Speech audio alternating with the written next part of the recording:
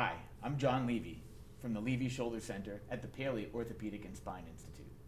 I'd like to talk to you today about what's involved with reverse shoulder replacement surgery. Before I get started, I have relevant disclosures relate to DJO and Novus. I've been working with DJO and Novus for over 15 years. I've consulted for them and taught surgeons all around the world how to do shoulder replacement surgery, and I've been a part of all their latest designs when it comes to designing the shoulder replacements that they produce. I'm obviously going to choose the right implant for you, and even if it means that I'm not using a DJO and Novus implant, I'm going to find the appropriate solution that fixes your problem. I also do not receive any financial benefit from any implant that I use on my own patients. This is a normal shoulder. There is space between the ball and socket, and the ball is centered on the socket. Cartilage covers the joint, the bones that allow the joint to function normally. The rotator cuff are four muscles that are the deep muscles of the shoulder. They help to control strength, function, but more importantly, stability. They keep the ball centered on the socket. And this natural muscle balance between the rotator cuff and the outer muscle, the deltoid muscle, are necessary for shoulder motion to occur. The rotator cuff must compress the ball against the socket and allow the deltoid to power the arm to restore stability and function of the shoulder joint. When you're deficient in your rotator cuff, you lose that natural muscle balance. And so what happens is the deltoid helps to shift the shoulder out of place. It shifts the ball upwards and out of socket and often creates this anterior-superior escape. And what the reverse shoulder replacement does is takes advantage of this deltoid muscle, allowing the socket to compress in the ball and rotate around that sphere. This is the essence of how a reverse shoulder replacement can be a game changer in restoring shoulder function. Some patients have various degrees of arthritis. As you develop a rotator cuff tear arthropathy, that is a common reason that leads you to a reverse shoulder replacement, and you form arthritis not just in the ball and socket joint, but on top of the shoulder as well. There are other patients that choose to have a reverse shoulder replacement for other variations of shoulder arthritis. And so there are many different pathways that lead to this, but the symptoms are very similar. Pain, worse with activity, often interfering with your sleep. Patients often can get the sense of the shoulder being unstable, like it's dislocating.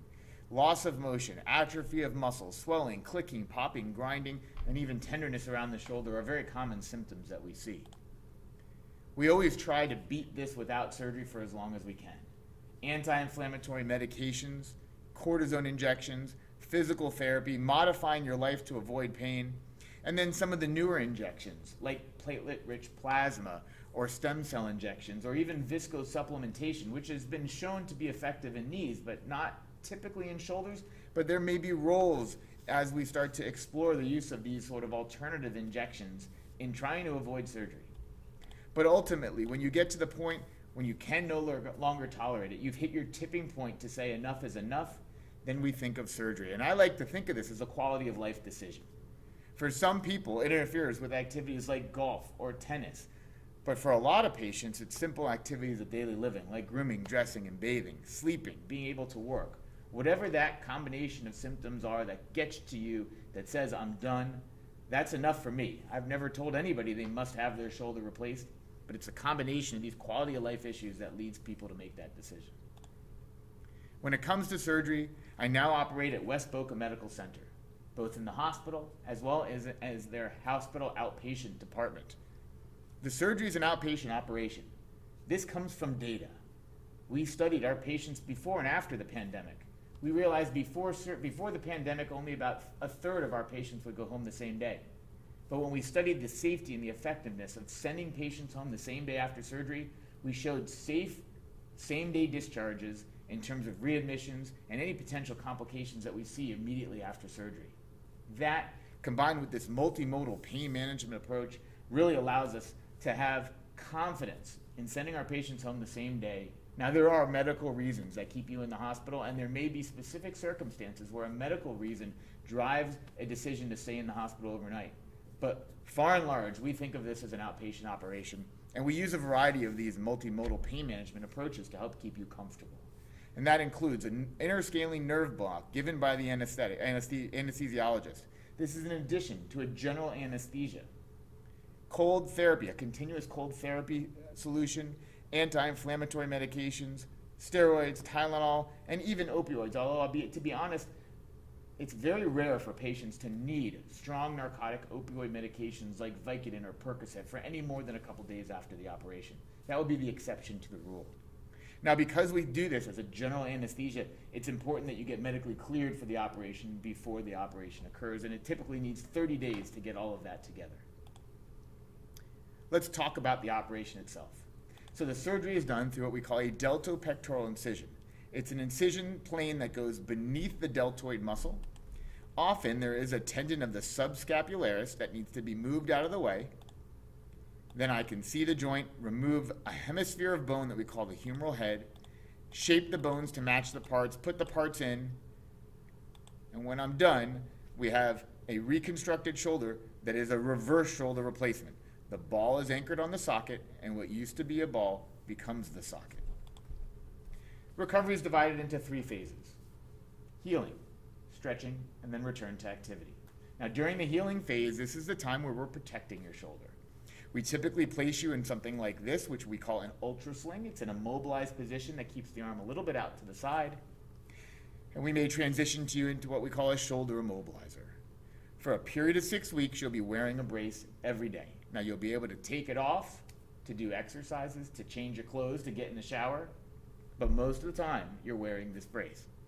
3 times a day, I ask you to do your therapy. Now, this is self-directed therapy. You're going to do it on your own. 3 times a day, you'll lean forward, you'll let your arm dangle, and you'll make circles the size of a pendulum. You can use your hands for activities that are immediately in front of you. Not for lifting or reaching, and certainly not for carrying, but just for things that are in front of you. Eating, brushing your teeth, cutting and eating food, anything that's immediately in front of you is safe. The second 6 weeks are focused on stretching. We give you a new set of stretching exercises to work on improving your elevation and your rotation. We're not allowing you to do lifting, nothing more than 2 pounds, and this is a stage where you're really working on restoring your motion. And that takes you to the 3rd phase. And that 3rd phase is a return to activity, gradual return to activity, and exercises that are focused on strengthening your deltoid. A very simple activity, lying on your back, moving your arm back and forth for a period of 5 minutes creates the endurance that you need to power the shoulder and allow you to restore your motion. Recovery can happen in different phases, and really it depends on what you're speaking specifically about when you ask about recovery. The recovery of pain relief is quick. Most of our patients are off pain medications very quickly, and they see the benefits, the pain relief benefits of the operation almost immediately. Function takes time, and a lot of that is driven by the restrictions that I place upon you as you're walking through the recovery. But by the time you get to that 6-month mark, you're probably 80% through your recovery, and there's still subtle improvement that occurs throughout the rest of the year. Now, one thing to really consider, and it's an important point to really emphasize, this concept of internal rotation, the ability to reach your arm up your back. After a reverse shoulder replacement, there's only so much that reverse shoulder replacement movement allows you to achieve. It is an unpredictable experience to figure out how much you're going to get in terms of how quickly you'll be able to reach up your back and how much you'll ultimately be able to reach up your back. It's the single degree of motion that is most highly variable, and we were able to show that in one of the studies we published many years ago. I'm proud of this slide, which is really the ultimate success of the surgery. If we survey our patients like we do, we ask patients, how would you rate your personal satisfaction with your surgery? The overall satisfaction rate is 97%. And that is really focused on improvement of pain, improvement of function, and return to independence. There's a very small percentage of patients that are truly unsatisfied with their operation. And this continues through 1 year, 5 year, and even some of our 10-year outcomes. People do get back to sports. Swimming, tennis, and golf are routinely done by my patients. We specifically studied golf and returning to racket sports, showing a very high rate of return to those sports if you're truly interested, and even at a higher level of participation and enjoyment.